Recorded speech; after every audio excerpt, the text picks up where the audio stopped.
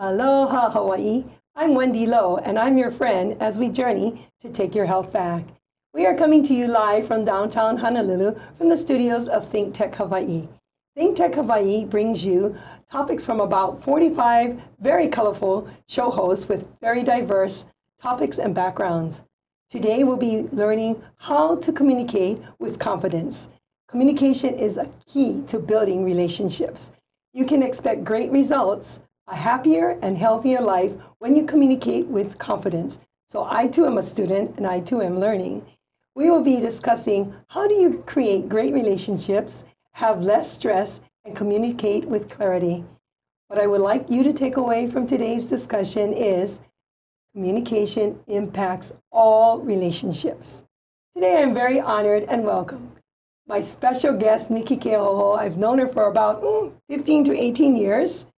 And it's just been a very excellent communication journey since meeting her.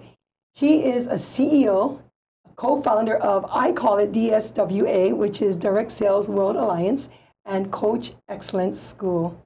Nicki Keohohou began her career as a teacher and has been an entrepreneur most of her life. Probably she was born that way. Right? Mm-hmm. I'm pretty sure you're going to hear a lot about that because that's all I knew. She turned what her passion of communication is into a business. And so she's getting paid for doing exactly what she wants to do. She's built successful businesses, held executive positions in the U.S. and international company. She has spoken at conventions all around the world and has consulted to hundreds of companies. Nicki is a certified business coach through the Worldwide Association of Business Coaches. Wow. She is also a best-selling author. Where do you find the time to write, girl? An international speaker, and has received numerous awards, such as a top 30 entrepreneurs in America. Yeah. Okay. Top 25 entrepreneurs in Hawaii, and is a national advocate of the year for working mothers. Welcome, Nicki. Well, thank you, Wendy. Wow. And you find time to travel all over the world. But before we jump into that, Nicki, I want you to tell our viewers a little bit about Nicki and what's fun for you, and what's your life like? Well, thanks, Wendy. Yeah, I'm very blessed. I've met my husband 50 years ago. We've been married for 40 years. Safri is the love of my life. And we have two beautiful children, my daughter Grace, who was on the show a few days ago, and our son Dane. And we have 10 grandchildren. Wow. And it's a blessing to be able to have time with them, to get to see them, to get to know about them. And I go to my granddaughter's volleyball tournament. She's on a college team up in Washington. And my grandson's playing football, and my little granddaughter's playing football too. She's pretty darn good. And so they're all busy and full, and we love our life. And they're very tall. All tall. Very tall. And so, Nicki, how tall are you? I'm 6 feet tall. 6 feet. And Saf, your husband, is 6'2" and a half. 6'2" and a half. And your son? He's 6'4". And Grace? Grace is 6 feet. We hover around 6 feet, but we go from 6'9" on down. There's no small people anywhere in our family. So you're not going to see me stand up on this show. I'm going to sit down. It's like, where did Wendy go? Because the camera will be way up there on Nicki there. But I met you about 18 years ago, and we fell in love with your heart and your direction on guiding women and men, I suppose, towards better communication. So that's guiding them towards better health and wellness, because as we know, when you communicate better, less stress, because you have that gift to communicate your heart and your mind to others, and that's so important, right? So, Nicki, where did you begin, and how did you start this global business? I actually was living in Dallas, Texas, and that wasn't really my home at the point. And my daughter had already come back here to Hawaii, so we knew we needed to be together to do this. So we moved back to Hawaii, sold everything, put it all in, like the chips are all in to make this happen. And we created a business based on a need, based on what we loved, based on an opportunity to make a difference in the world for people. And we launched a website. It was kind of funny. I remember we were upstairs in this little 2-bedroom condo, all of us in this little tiny place, running the business and living. And we launched the website. We got confetti and we threw it up. And then, where are the people? Nothing's happening. So all the marketing started from there, and it's been many years. 18 good years. Wow, and that was building. the DSWA? That's when we started the direct selling. It was the Women's Alliance at that time. Right, see, yes, it was. we moved to the World Alliance because the men were trying to sneak into our events. And we thought, don't let them sneak, just in. come. We'll and give the favor to the woman, because the men need to learn how to communicate better as well. Both. Right? Both. So that's amazing. And I remember it so well because I kept saying Women's Alliance. And so now I know it's the World Alliance. Same yes. W. Yeah, same W. Very good. Yes. So what percentage of every message is actually based on words? It's interesting because words we think are everything. We think that words are what makes the whole world go round. And it's only 7% of the message. 7% of the message. So that's not much when you think about it. And we talk about words a lot, and we're going to be sharing a little bit about it, enlightened vocabulary later.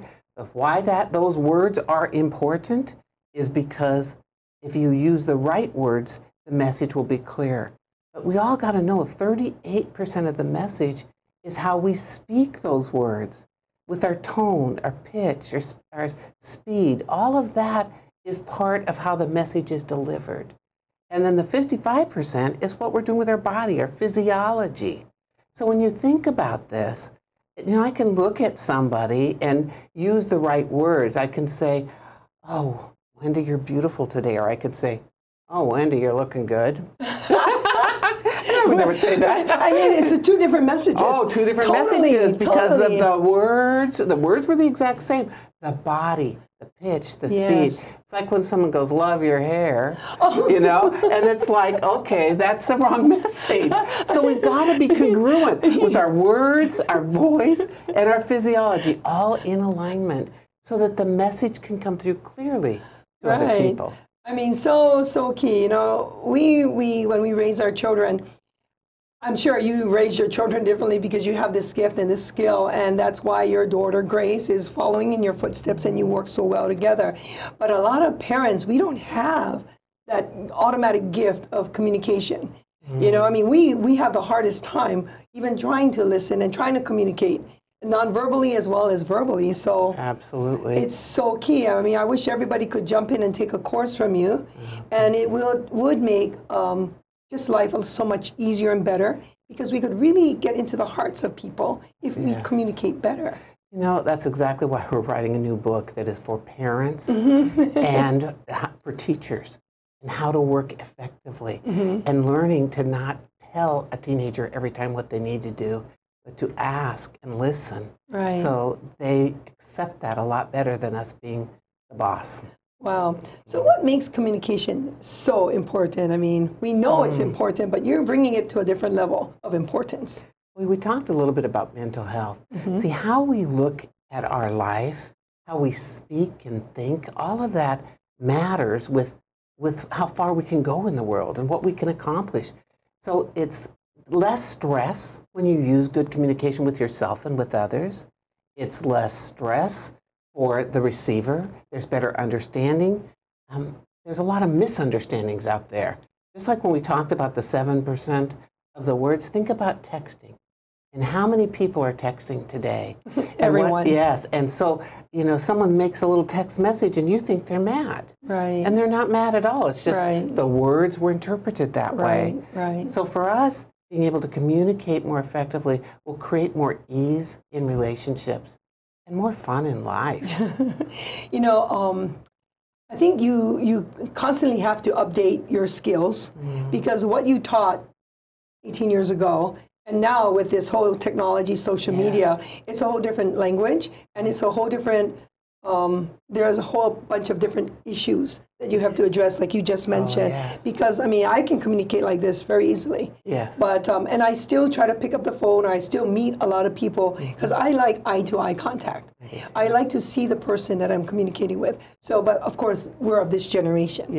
A lot of the younger generation, they're not into that. So you have to really hone in on that and try to encourage them to do more of that. Is that correct? Exactly.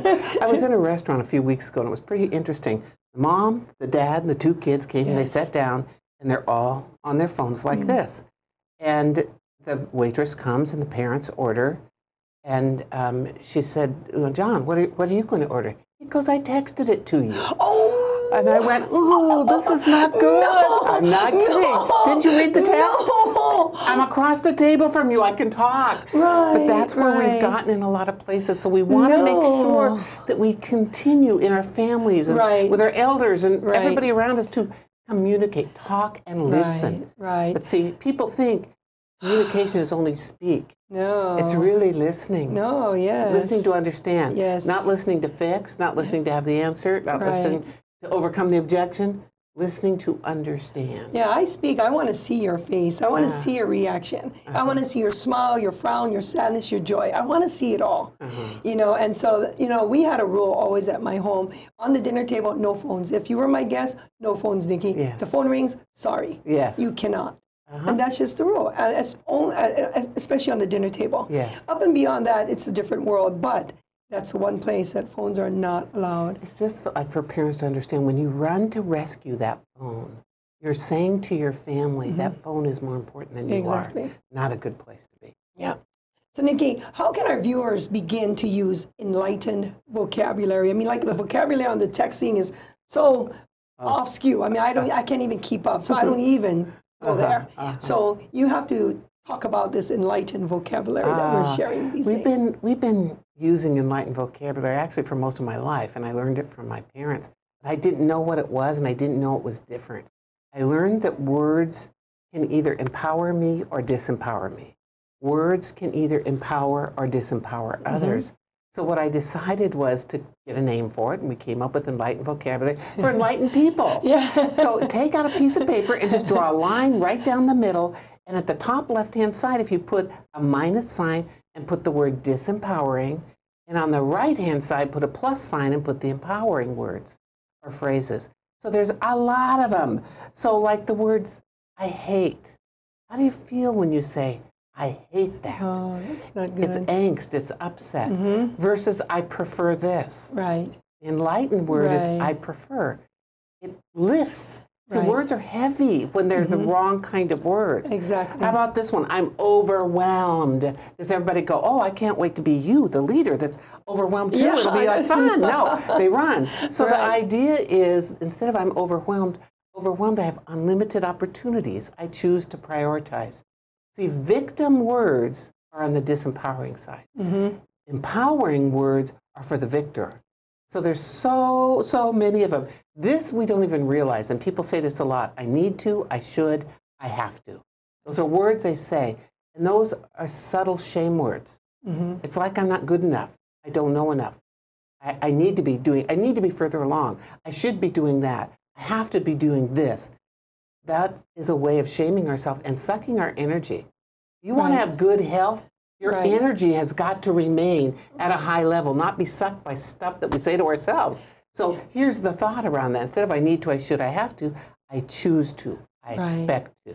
You know, this is all great training because we speak and it just comes out. Once it comes out, we can't retract. And so by being aware of these words and thoughts, really, I mean, like for myself, I always am trying my best to watch what comes out, you know, because I know, and I try to be as positive as I can most of the times. Sometimes, of course, it slips, but I try, and I consciously try for this goal and this level. And if more people would just be aware, you know, and just aware of what they're speaking and the impact, pro and con, happy or sad, they need to be aware of this coming out. Oh, yes. Yeah. I just have one other one that I just have to share. I have never said this myself, of course, but some of you may have said this. I'm really pissed off. I'm really pissed off. It's such a spitty word. So instead of being pissed off, I'm a little disenchanted right now. It feels different. Yeah, I'm disenchanted right now because we have to take a break. But we will come back after 60 seconds of commercial time. Mahalo. Hi guys, I'm your host Lillian Kumick from Lillian's Vegan World. I come to you live every second Friday from 3 p.m. and this is the show where I talk about the plant-based lifestyle and veganism. So we go through recipes, some upcoming events, information about health, regarding your health, and just some ideas on how you can have a better lifestyle, eat healthier, and have fun at the same time. So do join me. I look forward to seeing you, and aloha. Aloha. My name is Becky Sampson, and I'm the host of It's About Time on the ThinkTech Hawaii, a digital nonprofit organization that's raising public awareness. Join us on Wednesday at 2 p.m. where we talk about real issues. Some of the topics will include entrepreneurship, health, life skills, and growing your business. So once again, this is Becky Sampson on It's About Time on Wednesday at 2 p.m. on ThinkTech Hawaii. Mahalo.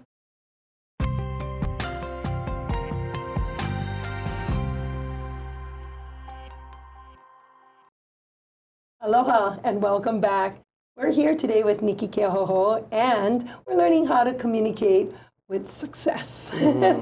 And we all know that when we can communicate better, it causes less stress on our whole or our demeanor. And so that means we'll be healthier and happier just once we learn the gift of communication. And so Nicki has already shared with us the right ways to say things and the more right way to say it, and how to impact on a positive note versus leaving someone thinking, what did she really mean, right? Yes. And so right now I want to just ask you, what is the difference between speaking with clarity versus contrast? You know, most people don't realize there is a difference. And on the slide, you're going to see a diagram that if you take out your paper and pen, you'll be able to write on this paper and fill in those blanks. It'll look like that: contrast, clarity. So what is that difference? Contrast speak is things like no problem. Wendy, when you hear no problem, what are the words you hear? No. No, and problem. It's a problem. Yeah. So instead the clarity side of that would be, that's easy. When someone asks you to do something, instead of saying no problem, that's easy, I'm happy to do that. Okay. Yeah. And here's another one. No worries. Our Aussie friends use that a lot. No worries. What do you hear? No and worry. I got a lot to worry about here. So instead of no worries, that's easy. Right. That's easy. Wow. So, how you doing today? Not bad. I'm not bad. What do you hear? Bad. I'm bad. I'm really bad. So instead of not bad, I'm great, thank you. And how about you? Wow. Do you see the difference? Right. And it's so clear when you say it, Nicki. It's so clear. So it's like, how does your thinking affect your results in life? You know, I learned that as a young child and as an athlete, that what you think about, you bring about. So on this model that you're going to see here on this slide, it's really about the power of your thoughts. Everything begins with our thoughts. Our most current thought is the most important thought. So what you're thinking right now matters more than what you thought yesterday. So be aware of what the thoughts are, what's going around in that mind. Thoughts will always lead to feelings. And feelings are what move people into action. See, people move to action based on emotion more than logic. We all know if we go to work today that we'll make money, but we're feeling like I don't want to go to work. So you don't go to work, so you don't make any money. So the emotion part of this, the feelings, are critical. So thoughts lead to feelings. Feelings lead to action or inaction. And action, if you feel a need to do something and it matters to you a lot, you'll probably do it. But if you feel like, why should I bother? It didn't work last time, you probably won't do it. And by the way, action and inaction leads to results. If you don't take action, usually there are no results. And if you do take action, you are looking for a particular type of result, and you'll probably get it because it was based back at the beginning at the thoughts. So this model of thinking is probably one of the most powerful things that people can learn to stay in a good, positive place, is to manage our thoughts every day. Wow, you all better have this on your phone and play it all the time when you're driving in the car. You just need to listen to that. How do we manifest a healthier life with healthier thoughts? Oh, totally. So profound, Nicki, and so simple, and yet we don't practice that daily, and so we wonder why things sometimes are in the darkness. Oh, yes. Right, so we want to bring light into even communicating. Yes. Right, and so, I know that your mother was a very positive person, and that's why you've become, such a great communicator, because you were around this, as well as that's why Grace is such a great communicator. So what did she teach you about questions that we ask ourselves? Interesting, because I didn't realize how important it was to ask questions till she started asking me. I can remember when I was about 9th grade, and I have a big family with a lot of very smart people. They're like genius people. And I say they know what year King Tut died, and I could care less. He's dead. It didn't matter to me. But that was, they studied every day, 5 hours after school, and straight A students, and those things didn't matter to me. And one day I went to my mom, and I said, you know, Mom, how come I'm not smart like they are? And she said, Nicki, you are intelligent. Let me ask you, what makes you want to do something different than study? I said, because I love people and I want to be with people. And I learn by being with people. So she said, so then let's look at your gifts. What are your gifts? And I said, my gifts are probably around people and understanding people quickly and being able to know what they're looking for and what they need. She said, then let's work with your gifts and your talents, not at where you think you're not enough. Wow. So, or if I'd say, why is so-and-so so mean? She'd say, well, Nicki, ask yourself, how can I support her so she'll be nicer? So she reframed things for me when I would say something so that I'd look at it differently. She just was a brilliant person with people till the day she died. Wow. Yeah. So how blessed were you to grow up with a mother like that? And then I know that Grace is, you know, having the same blessing. Well, I'm like, my jaws are dropped, and I'm going to hang out with you more, Nicki. Oh, good. Please do. I do have to say, my son is so good with his children. And I watch him when he's doing homework with them or when he's taking them on hikes or bike rides and things. And I watch him and I think, you know what? He is modeling what he's learned. So all the parents that are out there, what do we model for our children so they can grow up and model that for their children? It's us being aware. And just remember one little thought, when emotions are high, logic is low. If you let your emotions get away from you, you're probably not going to be in a good place to communicate well with people around you. Wow. That's very powerful. You need to come with me when I go to mentor the high schools. I love that. I used to do that a lot. Yes, and because they need to hear even just communication with Nicki 101. Just give them the basic like this. And in fact, I will probably take this video and share it with them so that they can learn, you know, what they weren't really taught at home. And as well for myself, I didn't have this sort of mentoring at home. And so when I did meet you and Grace, really made an impact on my life in the very beginning of my direct sales life, and not knowing a lot about communicating effectively. And so really watching you, and in the beginning we took advantage of all your, we'll help you girls, we'll help you ladies, and that we did, and we did learn a lot, and now I'm continuing to learn. So now I'm on Communication with Nicki 201. So yes, there's always room for improvement, and I just love it. So now, what are some ways that our viewers can communicate with themselves to live in the empowerment zone? You know, we must take care of our own self. There's nobody around taking care of us every day. So watching our thoughts and what we focus on and who we surround ourselves with, that's all part of it. I want to show you another model because people learn in models and metaphors. And this I call the disempowerment zone and the empowerment zone. So around the outside, those little X's that are on that DZ, the disempowerment zone, those are all the things that we have no control over in our lives. But yet we tend to focus on them. So we don't have control over the traffic, yet we get upset when we go out in the traffic. You know, we don't have any control over the economy. You know, it's not one of us that's going to do it. It's millions of people that will make a difference there. We have no control over taxes. They're going to be there no matter what. We have no control over the weather. It's going to be rainy today. And some people get all upset when it's rainy, when it's too hot, when it's cold. We have zero control over that. And when we're out there in that, focusing on all the things we have no control over, we're the one that's out of control. And the big one that we have no control over is what other people think, what other people say, what other people do. And if we're focused on trying to fix everybody else in the world, we are the one out of control, and it's not a good place to be.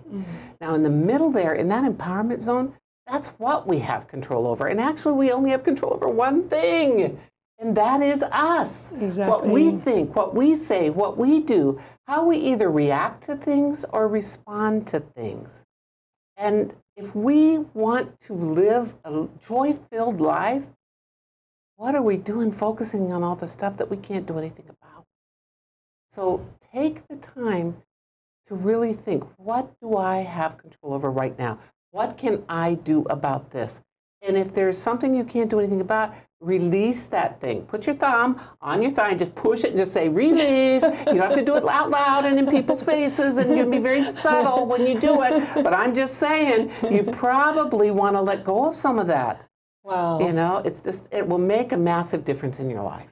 Well, my thigh is going to be bruised. That's what happened to me at first, too. But you know, those kind of visual effects, like for me, I always see myself when I'm speaking and when I say too much, I have this zipper over my mouth thing. Oh, yes. And I always visualize that. And so this thing as well, putting my thumb to my thigh, that would help me a lot. To release. Right. Here's an easy one, though. When you have that, when you know you're talking too much, just go like this. Just do this? Just do this. Okay. Just sit here for a minute like you're thinking, and that will zip your lip. Okay. You can also do what is that other one that I do, but you get really big puffy lips from it. Oh, yeah, no. and it's probably not the best one, so let's skip that one. Let's skip that one. So Nicki, so what happens when we have great communication with ourselves and we look confident, but we don't feel confident? So what can we do? I mean, we've often found ourselves in that situation. Yeah. Most people do. You know, you can look like you have it all together. When you enter the room, you stand up and you look at people and you make eye contact, you do all that. And inside you're a nervous wreck. Right. So it's how do you learn to be feeling confident? Part of it is to not focus on yourself. This isn't about me. It's all about them. And if I keep the focus there, they don't know what I'm going to say. I maybe left a whole section out of what I was saying today. Nobody knows. Wow. So I don't focus on what this is me. It's more about them, which is a really, really valuable thing. Right. A big thing I got to say is don't compare ourselves. Wow. We have people compare. So how does someone enlarge their comfort zone? Real quickly. To enlarge your comfort zone, it's get out of your own way. You know, people say to you all the time, get out of your comfort zone. Well, I'm going to tell you what. You get out and you want to jump right back in there because it's warm and fuzzy. So enlarging your comfort zone means that you notice when you took a baby step out and you started to become comfortable in the uncomfortable, and that you recognized yourself. When you did that, you honored yourself. You celebrated the baby steps along the way. That gives you a sense of, I am comfortable. Wow. Sounds so simple when you just put it all in front of us right there. So Nicki, what is next for our viewers to improve their communication skills? And how do they actually connect with you, Nicki? I mean, I want to just jump in your back pocket and just follow you and just listen to you all day long to improve. And we can all use improvement. So what is our next step for us? First of all, for each person to just be aware of your own inner dialogue, what you're saying to yourself. Notice if the words are empowering or disempowering you. Be aware of the communication and just take baby steps and celebrate along the way. And you can reach me by going to Nicki@coachschool.org, and you can call that number, direct line, and I'd love to connect with you. And we're so happy to be a part of this program, so thanks for having me. Wow. 30 minutes of great advice, of communication advice for better health, better mental, and everything about us. So Nicki, thank you so much for joining us and just sharing your knowledge and your heart with the people here listening. Well, it's a pleasure to be with all of you. Mahalo. Aloha, everyone.